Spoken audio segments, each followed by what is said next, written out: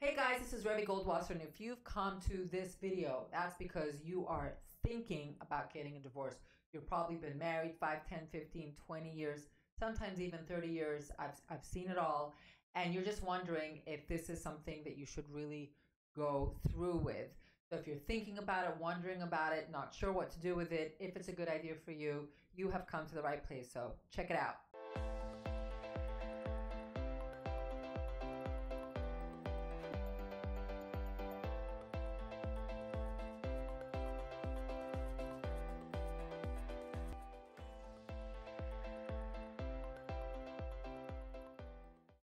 Hey guys, this is Revi Goldwasser, and we're now going to be talking about, should I get a divorce?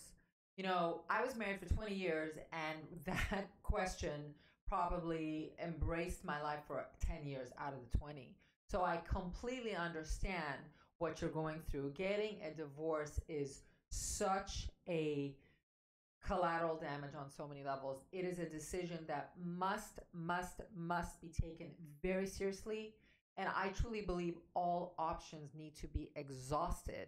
I mean, really exhausted before you ultimately pull the plug. And I have my even other opinions on people who have an affair and end up leaving their marriage because, you know, they're having an affair and they're with another woman or a man.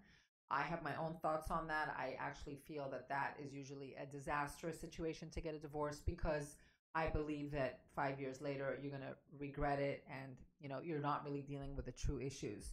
So I'm going to tell you right now, if you're having an affair and because you're with this other woman, you're thinking about breaking up your family, I'm here to tell you that time out, don't do it. If anything, seek therapy, seek counseling, and figure out the real issues and see what is going on. Because when you leave a beautiful family in a home that you've spent 10, 15, 20 years with because of another woman or another man as well, again, it works both ways, you're not coping with, you're not addressing rather the real issue of what's going on. There's some needs that aren't being met.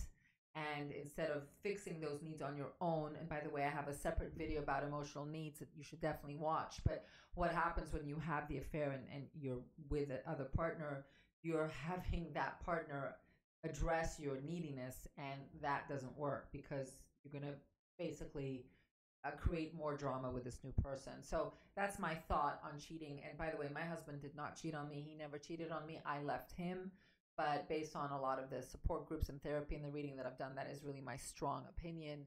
If that is who you are, if you're somebody who's having an affair and you're thinking about leaving your spouse because of it, I'm begging you to just hit the brakes, and see what you can do to fix your family and fix your marriage, and most importantly, fix you.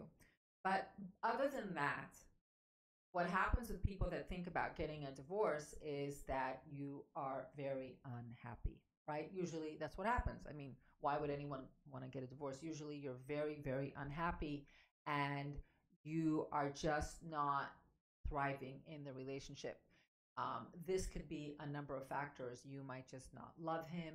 He may not love you. You're completely different people. Maybe, you know, and I'm going to be speaking from a woman's perspective to a man, but again, a man can, you know, revert the roles, obviously. So as a woman, you might have a husband who's a drug addict or an alcoholic. You know, to me, those are major red flags. And I know as a woman, if that is who you are watching this video, I'm sure you've tried a million different ways to fix him, rescue him, save him, you know, control him, do everything you can. And you're probably now at wit's end, which is why you've come to this video, because you just don't know what to do at this point. And getting a divorce seems like a really good option. And I'm going to tell you that I'm going to agree with you, because usually women that exhibit, and oh, I have a book. Actually, where is the book? This woman, I'll give it up to you. Her name is Melody Beattie. It's called The New Codependency. She's written a lot of books.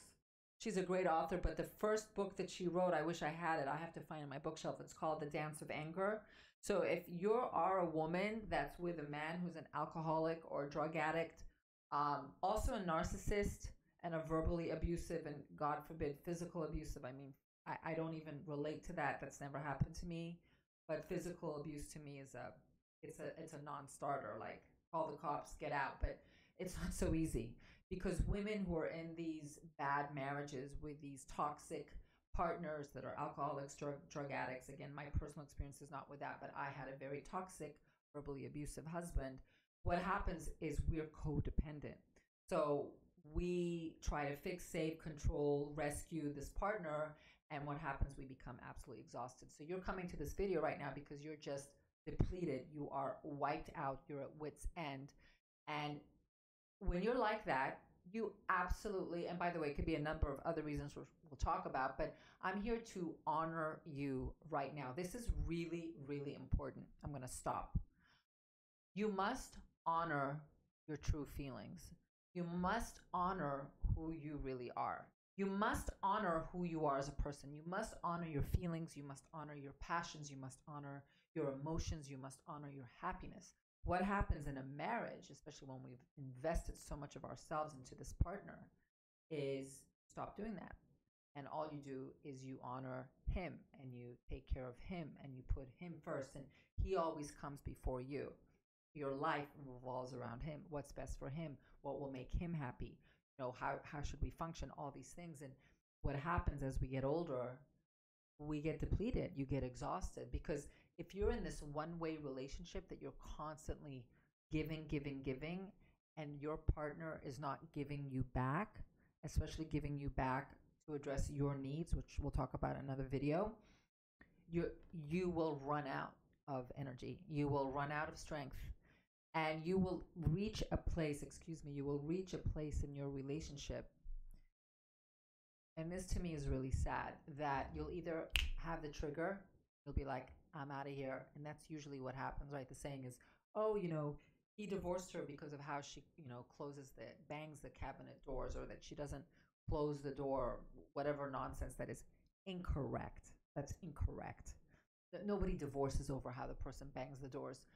They divorce because that's the trigger that set them off, because there's years, if not decades, right? You'll hear of marriages 20 plus years. I was married 20 years. I'm on TikTok. There's people that were married 30 to 35 years that are now going through a divorce. Imagine in their 60s and 70s. Like, imagine that. Like, that's just insane. But again, I honor you. I honor you. It takes such courage to come to a place and say, I've done everything I can to sustain my marriage, but it's not working, and I need to be happy. I need to thrive. I need to feel alive. I need to love. I need to have sanity. I need to have my space. I need quiet. I need, whatever that is. So I'm here to tell you that if you're thinking about getting a divorce, honor you, because many of us that start thinking that, we are exhausted. Because, and again, I'm not talking about somebody who's been married 1 or 2 years. I'm talking about family, kids, single digits, double digits, teenagers, etc. Assets, responsibilities, college, family, birthdays, bar mitzvahs, coronations, whatever.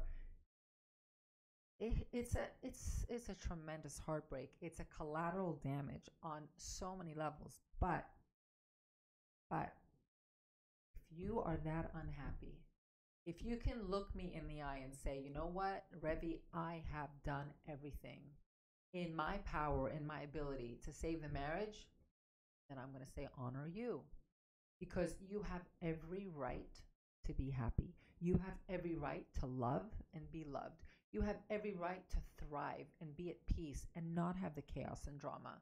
You do. You have every right to do that. And what happens many times in a bad marriage, we forget about ourselves. I know with me in my marriage, I completely checked out of me. I did everything for my husband. I'm talking everything. I was textbook codependent with him. That's why I brought up this book, again, Melanie Beattie.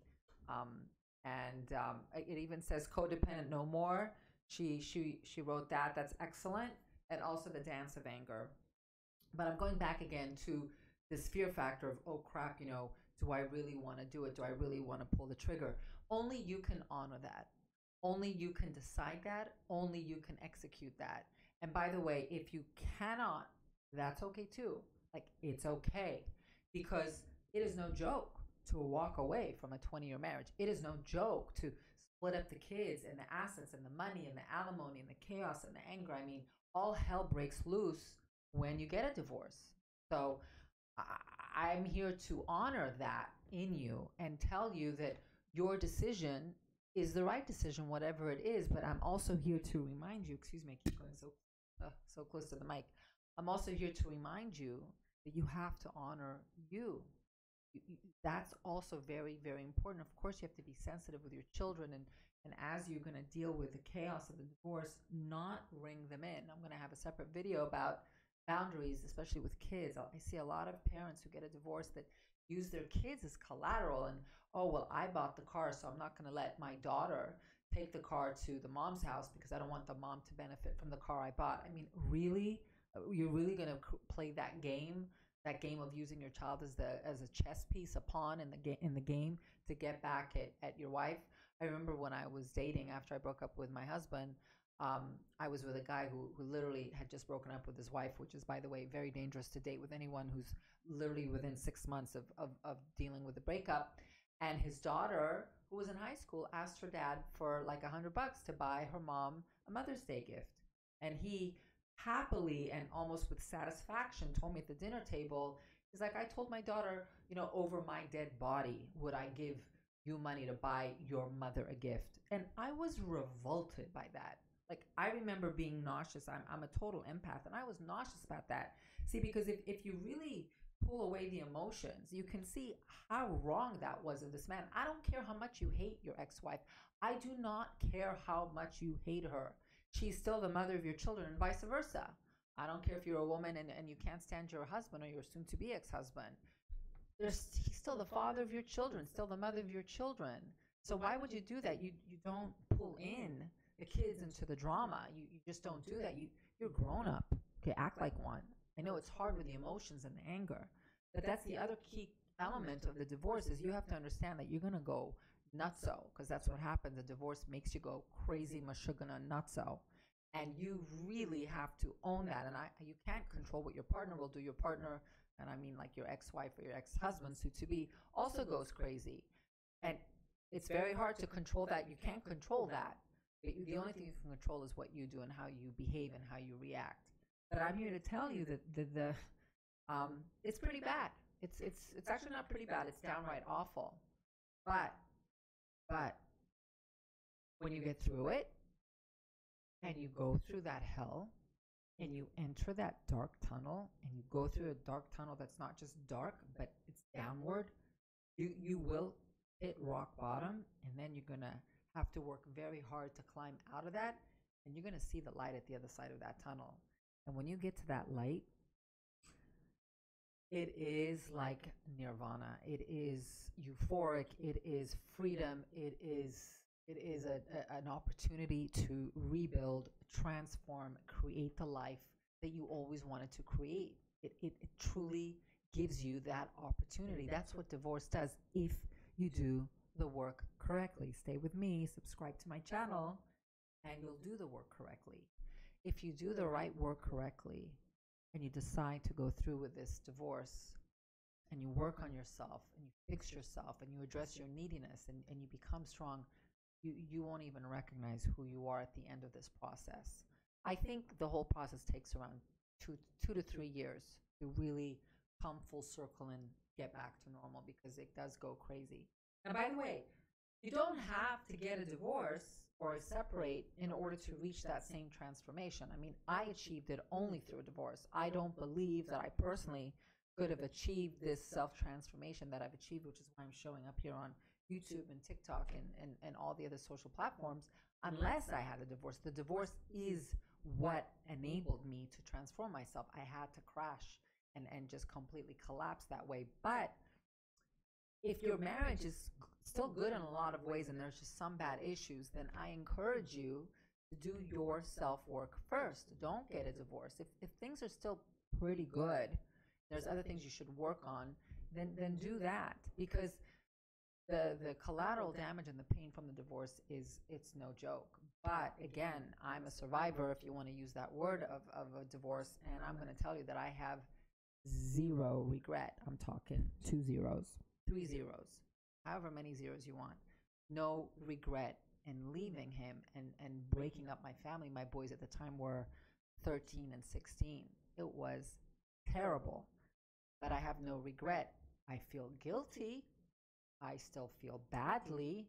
And I think that's an emotion I'll live with forever. But I'm okay with it. I'm okay with it because I honored me. I honored my needs, my desires, and my passions. And I also knew that I did everything I could to save the marriage. But I was so codependent with him and I gave so much. And just, I mean, that's a whole other video that I'll talk about. But that's really what you need to ask yourself. How much have you worked on fixing? And is the issue really you, or is the issue the relationship? And if fixing yourself in the marriage would help, but if you feel like all those options have been exhausted and you're just completely done and had enough and you're in the state of just like, get me out of here, then honor yourself. Honor yourself. So I don't recommend it, but it certainly is an option of self-preservation, transformation, freedom, of authenticity, such a big word, and being true to who you really are. For me, it was worth all of it. And, you know, I have zero regrets. But as I told you, you will probably always feel badly and guilty about it. But I made the decision that I come first. Period. That was for me. So anyway, those are my thoughts when it comes to a divorce.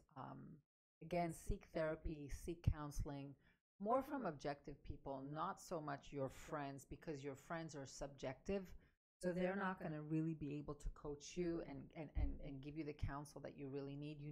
You need strangers who are not emotionally involved with you, or worse, emotionally involved with her and your kids, that really won't be able to see what's happening. They just won't. So I used to really listen to my friends a lot and my family, and in retrospect, it was wrong. I should have actually gone to a therapist a long time ago, but again, it doesn't matter. I encourage therapy. I encourage a support group, or, you know, connecting. You know, you can, I offer coaching sessions as well. I do a free 20-minute discovery call. You can contact me. Whatever works for you, but try to do it with people that don't really know you, and see if there's ways to first fix your issues or work on the relationship before you go to this place of a divorce. By the way, there's some states, I believe New York and California, don't quote me on it, but they require a mandatory, it's either a 6-month or a 12-month separation. And I think that is really smart, because sometimes, you know, people get a divorce because someone cheats on them, and it's drama and emotion and ego and hubris and all these things, and they go through with it and go through with it, and then like 5 years later, there's, you know, did I do the right thing?